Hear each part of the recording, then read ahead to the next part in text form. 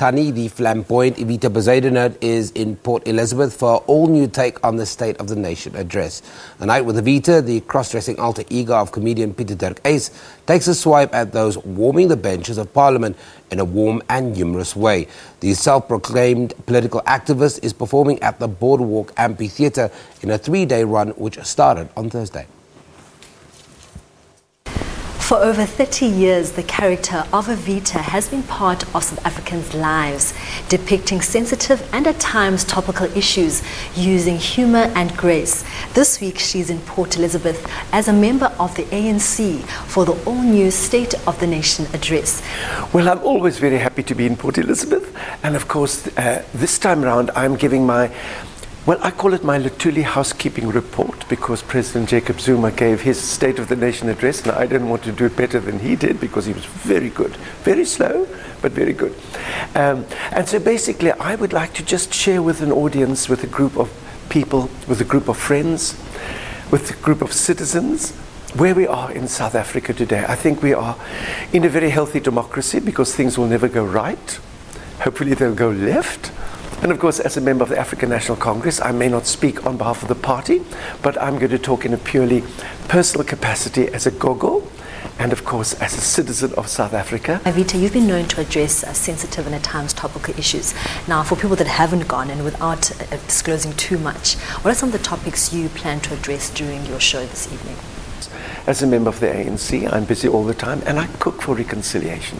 I've always been known as the best cook in the National Party and the Nationale Partij. And so I have put the cabinet on a diet. It's taken 18 months. It's been hard work because they like to have all their fast foods and chocolates. But I think my diet has worked because now we can see members of cabinet fitting into economy class seats on SAA.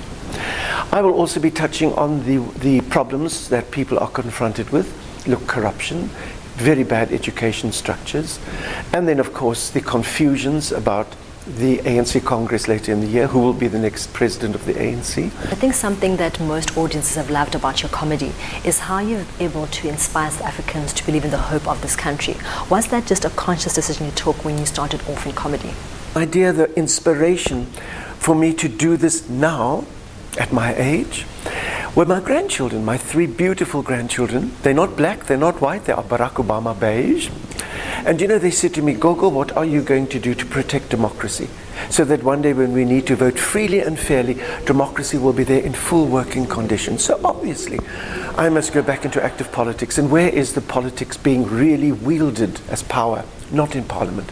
Parliament has now either become a DA parking garage or a playpen for the Teletubbies of the EFF. That's why I am in Luthuli House, because Luthuli House is the only power station that the ANC has built in the last 25 years. You've been doing this for over 30 years. What type of legacy do you hope that years from now, our generation, your grandkids, will take back from what you've depicted on stage? I really hope that people will just remember that there was a gogo, there was a wife and a mother who was not scared to speak her mind, who was not scared to address very, very worrying things, and not be frightened of those worrying things, but make them areas of conversation and enjoy our freedom of expression and freedom of speech.